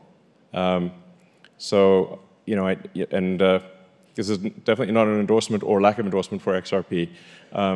But I do think crypto, by its very nature, it helps with individual freedom. All right. So, Mr. Musk, thank you very much for coming. Also, as a Pittsburgh fan, I hope to see you at tonight's game. That'd be pretty incredible. I actually would love to be there. I got to get back and see my kids. Speaking of kids. Okay. So yeah. My question, as well as I'm sure many millions of Americans, I'm a young entrepreneur and voter. We are spending so much money in a lot of useless ways, I feel, in the government spending. So a lot of that also is very irritating as a voter, is the money that we are spending overseas in not helping our own country, like in North Carolina and down south right now. I want to know, is it possible when you get in here into the government of efficiency, how are you going to help us with spending money efficiently and using our tax money well? Yeah, well, I think step number one is spend a lot less of it. It's like the first order of business is to say any given expenditure, I think we want to zero budget the thing. Say like, let's start from scratch. Because it doesn't make sense to reduce a foolish expenditure by 10% if it should be zero. And I bet I know there's a lot of things that are super wasteful. I mean, look at the sort of $42 billion that's been allocated for rural broadband. And SpaceX won like a quarter of it, and then they rescinded that contract for political reasons. And in fact, it would have meant a bunch of those terminals would have been in the affected hurricane areas. So that could have cost lives. That kind of political lawfare is unconscionable. And you know how many people have been connected by that 42 billion? Zero. Literally zero. So I would say that program should be zero. Because value for money is zero.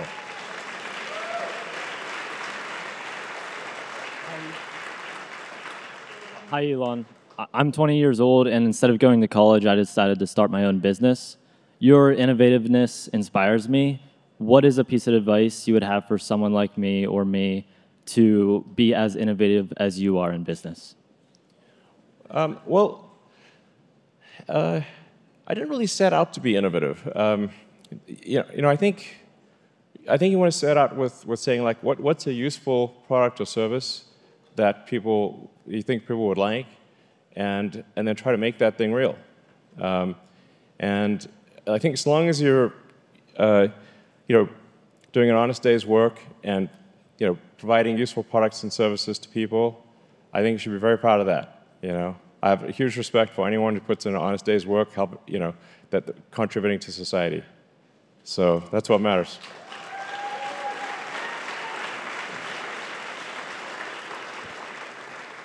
Good afternoon, Elon. As somebody who is directly involved in the pioneering of space travel, what is your perspective on the suppression of advanced technologies under UAP crash retrieval programs and other black projects such as Immaculate Constellation that have the potential to fundamentally change human society? I'm not familiar with those programs, but I mean, I certainly think if there are technologies that can be helpful, the government's aware of it. We should obviously provide that technology to the people. So I should say that people often ask me, do I believe in aliens? I said, well, I was one, according to Homeland Security until I got my, it literally said alien registration card. I'm like, cool. But I mean, thus far, I have not personally, I'm not aware of any evidence for aliens on Earth. I'm not saying they're not here, but I have not seen any evidence for aliens. For our Starlink constellation, we have never had to maneuver around an alien spacecraft even once. And we've got 6,000 satellites up there. So, I mean, they're very subtle, is what I'm saying, these aliens, But I think if there's if there's interesting stuff that's that the government's aware of that American people would find interesting or useful, we should obviously make that known. We should publish it. So thank you. Yeah. Hey, Elon. My name is Jordan Scott Gilbert, and I'm a Broadway producer and movie director who creates conservative content and Christian content for stage and film. As you know, a lot of conservatives and Christians have been blacklisted from Hollywood and Broadway. So my question to you is, would you consider creating an entertainment company to also save art as well as Western civilization? And what role do you think art plays in protecting freedom of speech and our constitutional freedoms? Yeah, I think, yeah. Well, I'm glad that you're making art that is on the right. I mean, it's because I think, we have to say, like, where do kids and adults, how do they get informed of what's going on? What moral underpinnings are conveyed in the art that is produced? And there should be more people that are making interesting art, whether it's plays, movies, books, that are on the right, because it's overwhelmingly on the left. So I'm glad you're doing this, and I hope more people do it.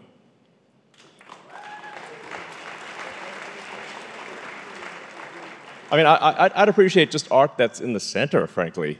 That'd be quite nice. It's like I enjoy playing video games. People ask me like what my hobbies are. It's like, well, I'm a technology nerd, so I like playing video games. And it's like, it's really annoying when the video game gets interrupted by some DEI woke bullshit. And I'm like, Jesus, I was playing a video game here. Can you just leave the video games alone? You don't want to do things that damage art. So it breaks you out of the story. So. Hi, Elon. My name is Nolan Duncan, and it's my goal to one day make our region proud by being just as successful and driven as you. One thing we do share, though, is the love and pride of our country. Anyway, I'm a small business owner, a recently sworn-in firefighter, all while having a full-time job, which I may not have after today. Really? Why not? I'm late. I'm 30 minutes late. Oh, geez, okay. But I'm doing this because I love our country, and I love all of you who are fighting to make this country great again. So let's keep it up. Yes.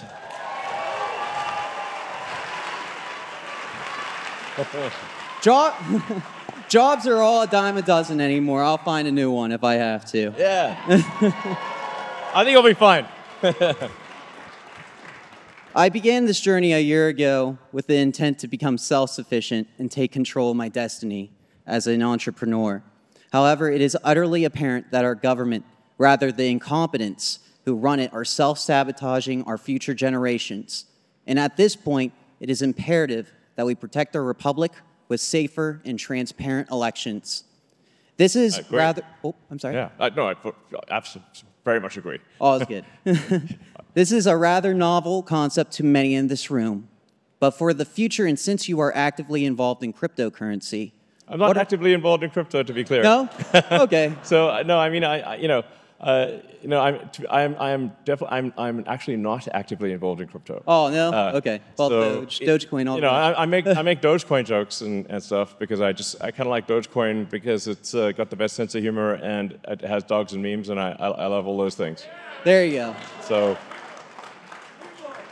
So anyway, what are your thoughts on implementing the blockchain for future elections? And also, as a content creator, X has so much potential. Would you consider making X a dominant force against video and streaming platforms such as YouTube and Twitch to compete against these ridiculous policies that empower content creators to their fullest? Yeah, absolutely. We definitely want to have X. Well, it does currently enable up to 4-hour videos, and we'll soon be offering 4K resolution, and we're continuing to improve our streaming capability for gamers that want to stream or anyone that wants to stream content. We've made a lot of progress, and hopefully we can offer an alternative. The X app is now available on big TVs, so you can actually watch stuff on TVs. And yeah, I think it's just generally good to have competition. I mean, competition is what competition keeps companies honest. Yeah, thank you.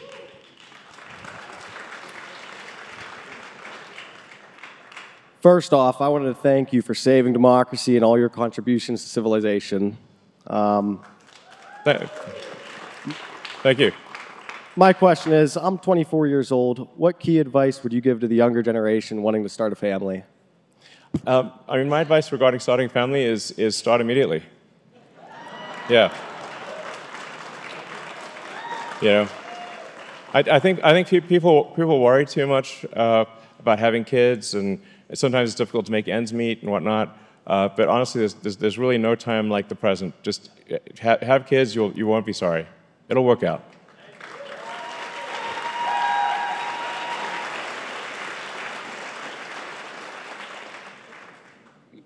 Hi, Elon. Thanks for being here today. With your Department of Efficiency, how far back do you think we're going to have to go in order to right the wrongs that are in this country? Well, I don't know. I mean, there's certainly a lot of work for a Department of Government Efficiency. And there will be immense opposition, obviously, to making the government more efficient from entrenched interests that currently benefit from sucking away vast amounts of taxpayer money. They will not like the fact that they're not getting it anymore. They will fight tooth and nail. So, but it's got to be done.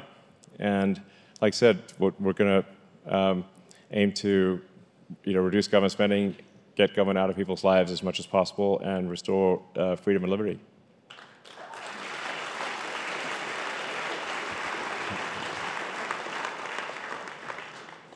Hello, Mr. Musk. My name is Allie Alfman, and I'm Secretary of the Carnegie Mellon College Republicans.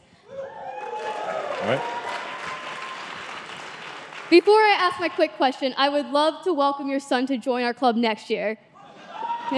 Sounds good. Second, I just wanted to ask you, what was the driving problem that got you into politics, and what was that breaking point that made you really want to get into politics? Yeah, well, as I said, I really would prefer not to be in politics at all.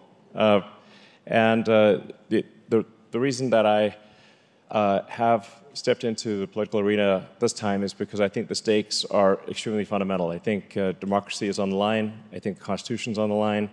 I fear that if Trump does not win, we're going to be, we're going to have a single-party state. It's going to be like California, but actually worse than California, because the one thing that keeps California from going even further than they do go is that people can move out of California and still be in America. But if you've got no place to move, then it's going to be much worse in California. And that's the danger that we face. Sort of an oppressive totalitarian state that has extreme restrictions on freedom of speech, that continues extreme overregulation, that just basically makes government even bigger than it is today, and takes away the liberty of the people. So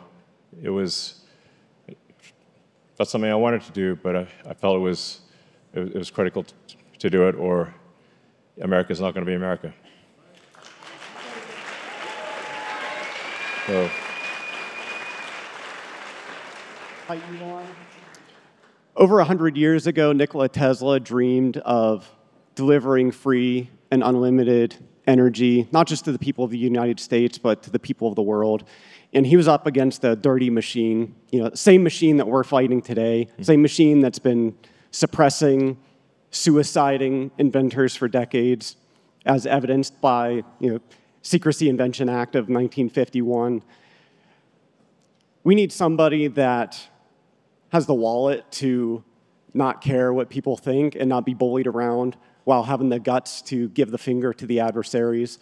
And whether it's through government efficiency or private sector, if you're taking suggestions, I would encourage you to pursue that avenue to give the people of the earth something clean, renewable, efficient, and imagine what kind of rockets you could build with ethereal energy. So if you would like to discuss it more, I'm getting sushi afterwards if you want to join me, but I would love to hear your thoughts on that.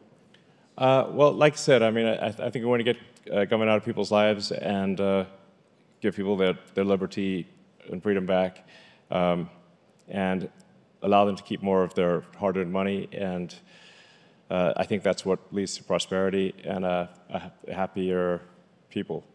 So that's what we're going to aim for. So I'll take a couple more questions and call it a day. Hi, Elon. I'm Edwin. I believe that you are the Benjamin Franklin of our times, and thank you for unapologetically being you. My question is, on several occasions in your life, you have bet the farm on highly ambitious and almost improbable goals, in spite of well-intentioned advices from friends, family, and even your idols like Neil Armstrong saying, "Don't do it, Elon." Yeah. Most people would break under that kind of pressure.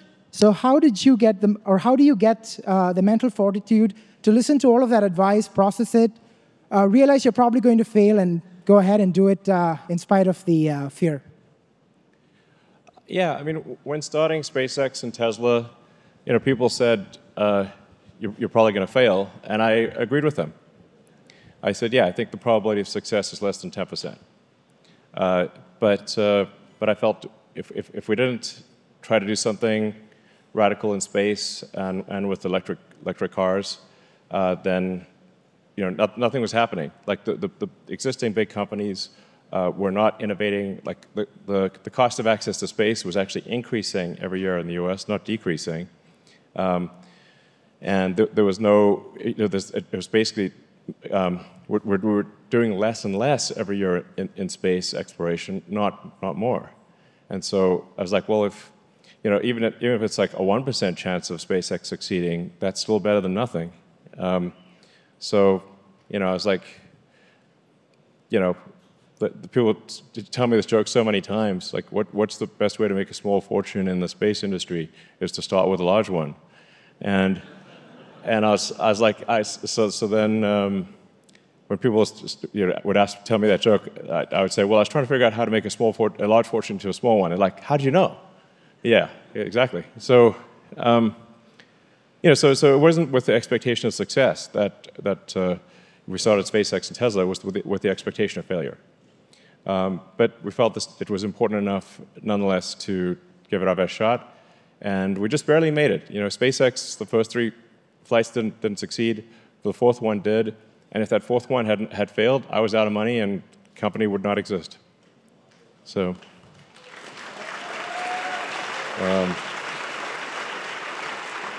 it was the same thing for Tesla. Same thing for Tesla. 2008 was a really tough year because that's when we had the 3rd rocket failure, and the auto industry was busy going bankrupt. GM and Chrysler went bankrupt in early 2009, and they're busy going bankrupt in late 2008.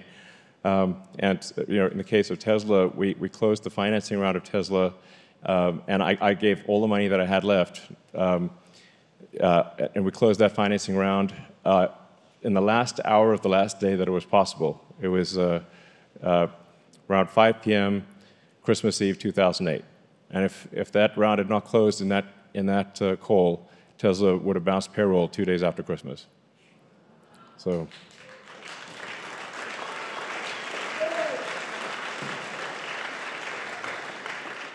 Good afternoon, Elon.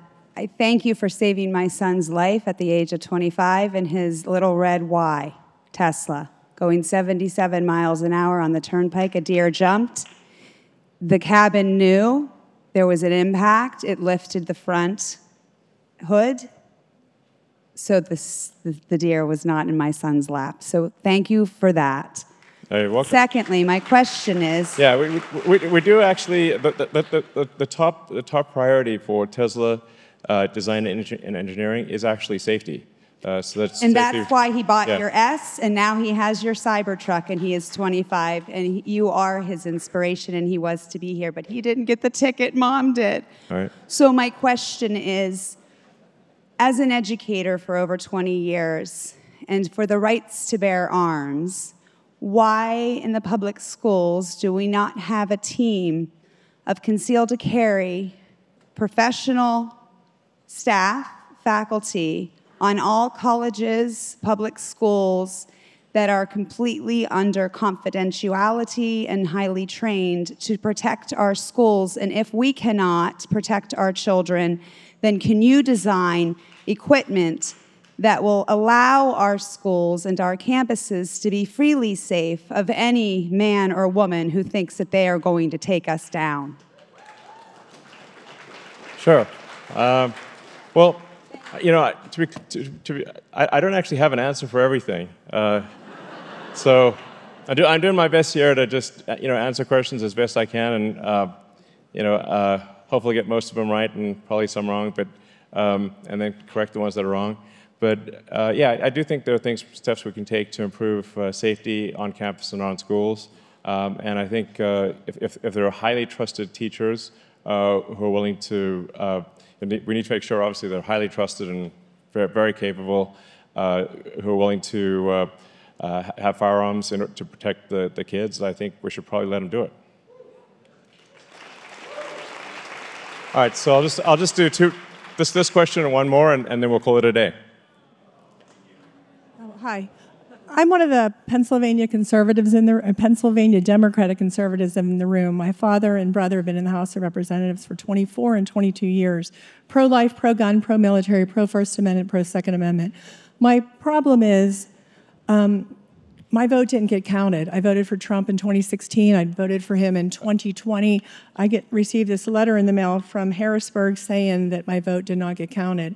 And what concerns me... Actually, I'd like to understand more about that. So how did that work? I don't know. Okay. I work the polls. I've always worked the polls. I go for conservative Democrats. I go on a federal level for the Republicans. And like I said, I've always gone to the polls. So to find out that my vote has not been counted when I voted for Trump in both elections concerns me, because my vote for my own brother didn't get counted as well. So I think that's happening to a lot of us. There's no explanation? There's no explanation. I mean, if I didn't get this letter, I would not have known that my vote wasn't counted.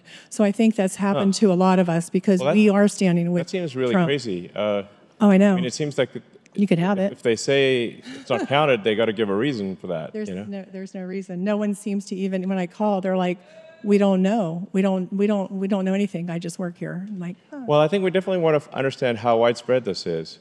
Yeah. Definitely use the X platform to publicize anything that you think is an issue. If we just, we want to investigate anything that is messed up, and that sounds pretty messed up. At a minimum, they should tell you why your vote wasn't counted. I mean, was there something that you didn't fill out, or what? Oh no, I went to the polls and I signed. I've done it for 40 years now. So yeah, it's strange, but I think I'm one of probably hundreds of thousands that has been silenced. Well, I think it would be good to just count up like how many people are in your position. And for sure, that does seem messed up. Like, the state should be required to tell you exactly why it wasn't counted, and so that you at least understand if there was an error in the form, there was something, because it was just saying it wasn't counted with no explanation is totally unacceptable. So.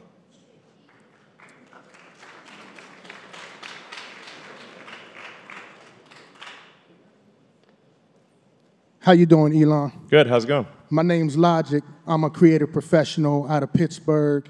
and I represent my people, my community, and some of the questions that we may have, and some of the insight that I have from me personally, being a single father here in this city, also making it through the changing circumstances of the economy as it becomes worse than I've ever known it to be.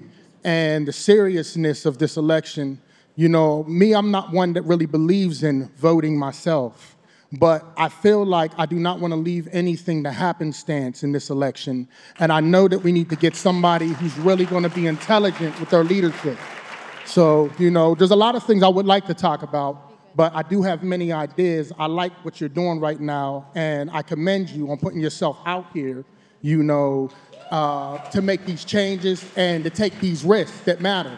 My name is Logic, LHAGIC.com. You can find out more about me and what I do, and that's all I want to say. All right, well, thank you. Please do everything you can to convince people to vote and register to vote. All right, I'll do 2 more questions, and then I got to get back to see my kids. Honestly, that's where I'm going right after this. So I'll make it really fast. I want to get to see them before bedtime as well. Thank you so much. This opportunity is way cool. Thank you very much. Emotional conversations often polarize into win-lose dynamics. And there's like an individual focus or thinking, where systems thinking, especially when it comes to the relationship system, suggests that there's unseen forces, possibly evolutionary, shaping how natural living systems like humanity manage tension. How might AI help navigate these charged conversations, especially if it's built with the same blind spots we all have? Honestly, I'm not sure. I think AI, it'll be vastly smarter than humans, and I think it probably will help. Like I said, it's 80% likely to be helpful, maybe 90. You know, I can certainly see it being very helpful with you know, medicine and helping people understand, get healthy and whatnot. But it's not a panacea. It'll you know, it is a double-edged sword. So I'm not sure I have a great answer to that, except we just need to pay close attention to AI and you know, ring the alarm bell if we see that it's going in a bad direction. Thank you. Last question. Thank you, Elon. Thanks so much for being here. Thank you for your courage and for everything you've done for America. My question is pertaining to the voting machines this election. There are numerous features. This is an exhaustive, a switch feature, a multiplication feature. Been waiting to ask you this since 2020. Are you confident that this is a battle that can be won?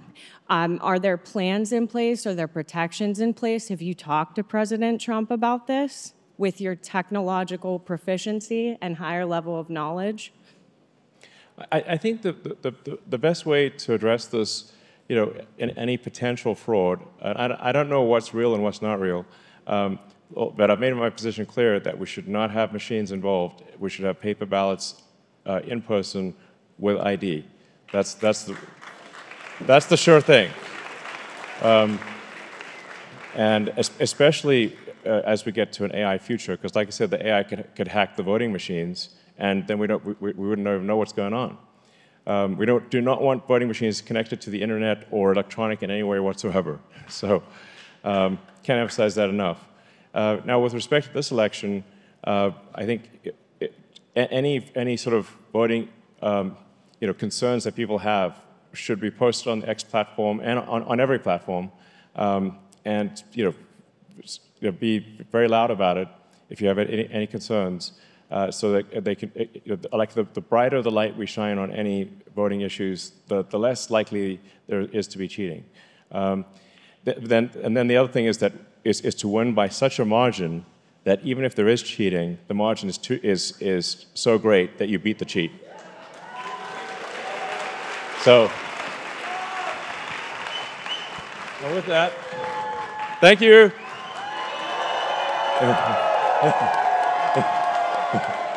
All right. Thank you, everyone. It's been an honor speaking to you, and I enjoyed the questions. And let's just go ultra hardcore. Remember, only have until tomorrow night to get people registered.